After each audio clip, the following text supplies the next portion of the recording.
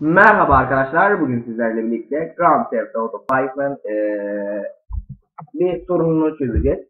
Arkadaşlar sorunu gösterirdim ancak kayıt sırasındayken videoyu devre dışı bıraktığımızda bilgisayar hata veriyor. Kendini kapatıp yeniden başlatıyor. O yüzden ben şimdiden devre dışı bıraktım. Size hatanın kendisini göstereceğim.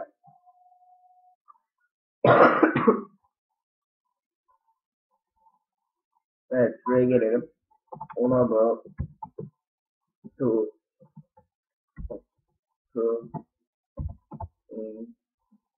aynen. Şu hata. Buna buluşu Initalize Diectx değil. Arkadaşlar ben şöyle bir göstereyim size de.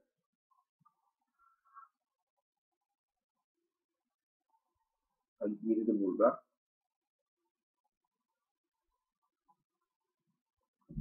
Evet arkadaşlar hatanın kendisi şu. Şu hata.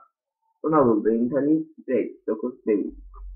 Arkadaşlar bu hatayı düzeltmek için daha kısa yolunu bilen varsa söylesin. Şu an bakın devre dışı etkinleştir diyor. Ama şunda hani devre dışı bırak diyor.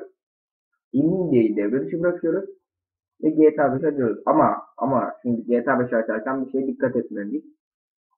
Arkadaşlar normalde açabilirsiniz ancak size önerdiğimiz Razer Cortex'i açarak daha hızlı bir şekilde oyuna giriş yapabiliyorsunuz.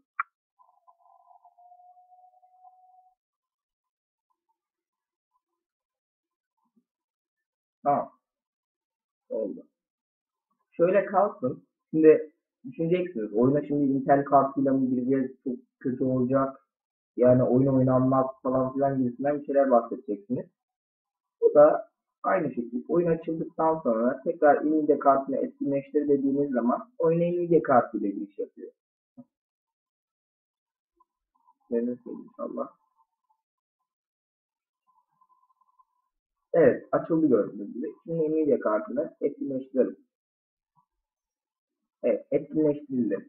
Evet oyununuzu bu şekilde rahatlıkla oynayabilirsiniz. Ancak sadece şunu yapmanız gerekir. Yönetim masası.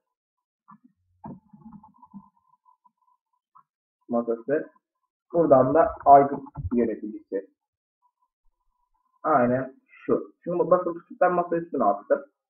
Ki bir saat denetim masasına girmek zorunda kalmayayım diye.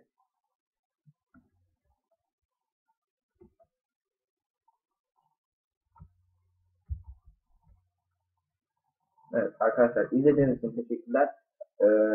Beğendiyseniz beğenmeyi, beğenmediyseniz beğenmeyi ve kanalımıza abone olmayı unutmayın. Hoşçakalın.